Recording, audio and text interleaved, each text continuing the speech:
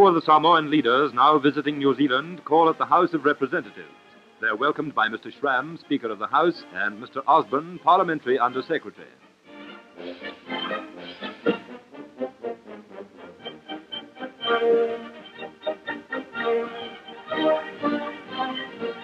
One chief, the Honourable Tamasisi, is accompanied by his wife and Mrs. Mata Apa.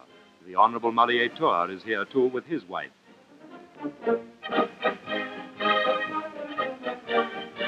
A recent investiture ceremony at Rongotai sees Air Vice Marshal Isid decorated with the Legion of Merit degree of Commander for services rendered to the Allied cause as commanding officer of the RNZAF in the Pacific. Air Commodore Buckley receives the same honor. For invaluable aid to the Allies, Air Commodore Roberts is awarded the Legion of Merit degree of Legionnaire, and Colonel Salmon, New Zealand Army, the Legion of Merit degree of Officer.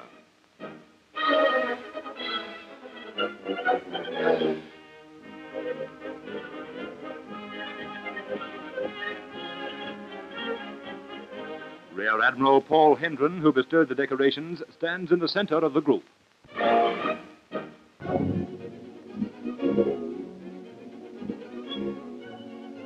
Children who attend the Wellington Dental Clinic find it a pleasant place, and today a visit to the dentist is often regarded as fun.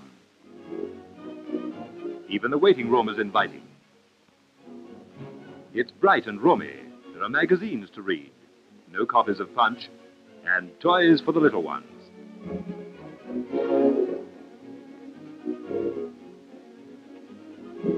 There's no one here to say, "You're next." Instead, an indicator shows when your chair is ready. Though the clinic is big, you find your way around easily. Inside, it's white and clean. There's very little noise. This is the biggest of the 428 centers in which the school dental service operates, which is in 15 more than last year.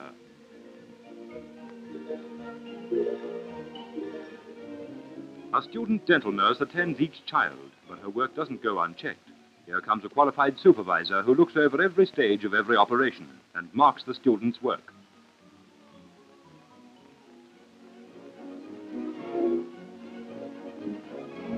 Permanent teeth as well as baby teeth are treated here. Both are equally important. Extractions are not as frequent as they used to be, which is proof of the work the service is doing. When an extraction like this has to be made, it's an operation carefully watched by a supervisor.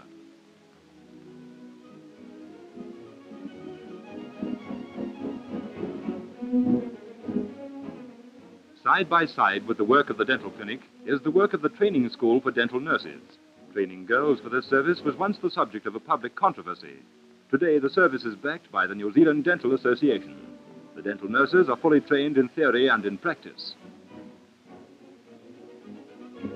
In addition to education, physical fitness and personality count in the selection of students. Here, the girls are exercising on the roof of the school.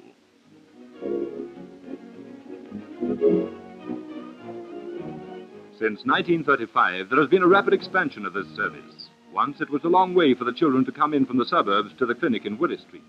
Now clinics are being established in the schools themselves, like this one at the Miramar Central School. A neat, modern building, well-equipped and staffed by 2 nurses whose work undergoes regular inspection. Using foot-operated drills for better control of speed, they treat every child in the school. From preschool age and through the primary school, a child's teeth are treated free. Today, there are plans to extend the service further to adolescents up to the age of 19. This service is another safeguard of our national health.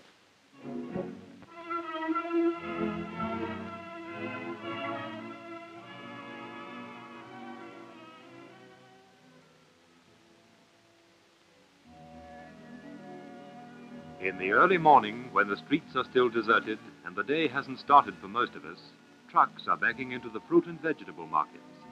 They've brought their load of produce from up to 50 miles away, and some arrive as early as 5 a.m.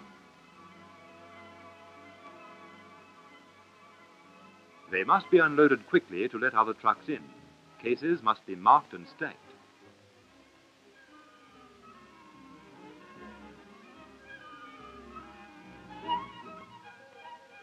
Buyers inspect cases of celery and spring onions and leeks. Beet and fruit and lettuce. They calculate what a case is worth to them.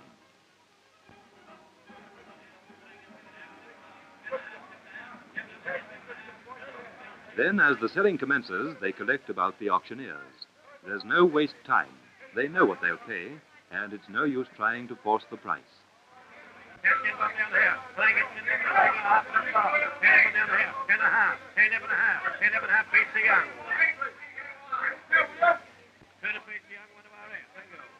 An auctioneer records the sales, gets ready for the next lot.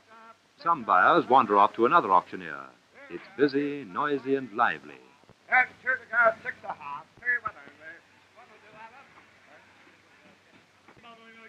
Flowers are being sold too, but their color and scent is just a background to the noise and bustle and keen competition.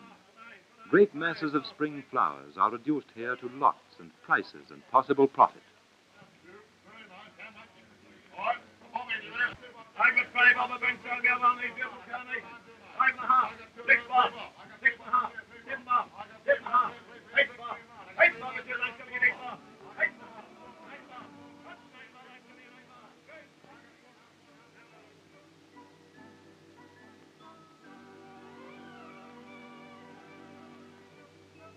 You will see these blooms in florists, in the corner store, in Chinese fruit shops.